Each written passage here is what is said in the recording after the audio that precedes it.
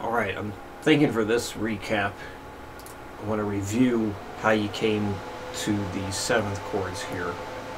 I was looking at the speed drill stuff, and I was thinking, you know, as much as we've done so far with that, honest question, do you need demos of those things anymore? Would they be helpful? So let me know if seeing me do it, hearing it, would be still beneficial to you, or if it's just like, yeah, you get it, you know, sort of thing. So let me know. I mean, I'm happy to do it for you, but figure like, yeah, you know how these things go now. Maybe you don't need demos for those sorts of things, but for this, because this is new, I want to talk about how you did it. So for like that C major 7, you started with your C major chord.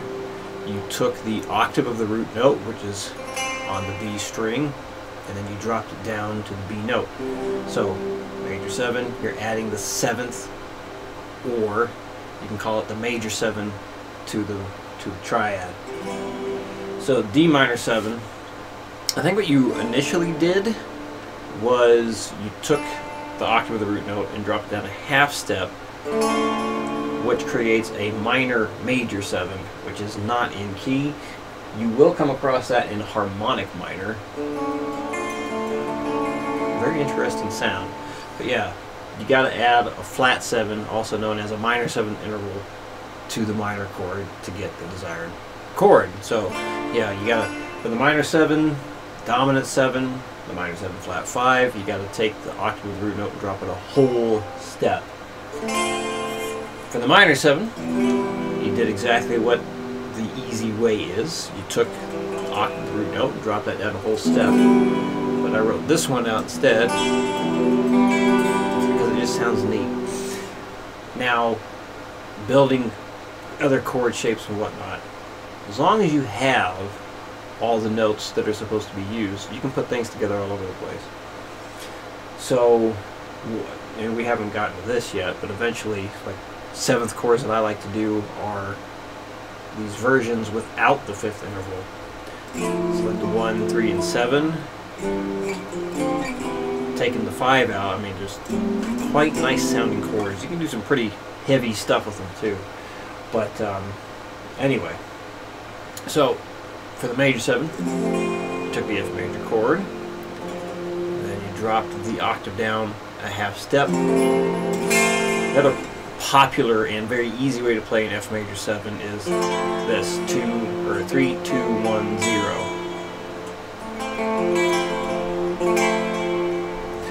And G7, we took that chord shape there, octave of the root note here. Certainly can't drop the open G string, so we take that one down a whole step. So yes, the 5th chord in key, or the 5th position, will yield a dominant chord. So when you add a minor 7 interval or a flat 7 interval to a major triad, that gets you the dominant chord. So yeah, you could do it this way, but it's way easier to do that.